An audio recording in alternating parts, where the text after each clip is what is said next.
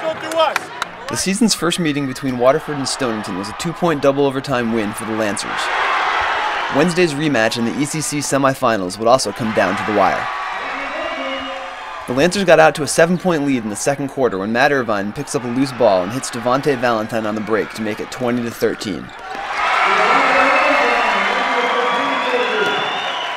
Stonington would come right back to tie it, with Will DeFanti finding Sam Donahue for the lay-in.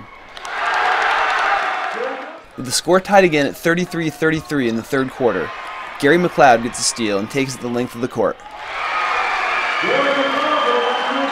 McLeod would then pick off a long pass and connect with Valentine, putting Waterford up 40-33.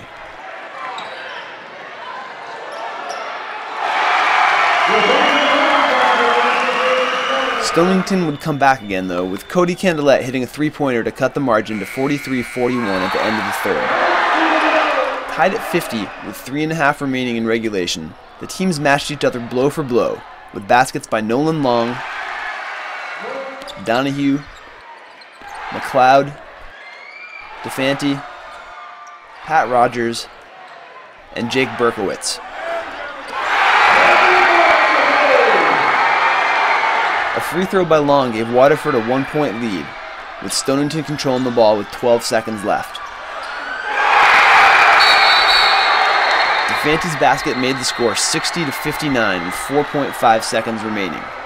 He's the first guy to compliment everybody else. You know, he made the shot, but it was because Logan set the screen, Cody made the pass, you know, Jake hit the big shot a minute earlier. He was the first guy to give the credit to his teammates. I don't think it's on my shoulders at all. I think that it's on everyone. I think all the way down the bench. It's not just me that makes all the contributions, it's everybody. Waterford had one last chance for the win, but Irvine's drive was just off the mark. Stonington will face undefeated New London in the championship on Friday. Do you have a shot? I think so. I told Chris Dunn that I wanted him. I wanted a piece of them. And I think that we're the only team around this area that can beat them. Because I think we're the smarter team, and we know how to play against them.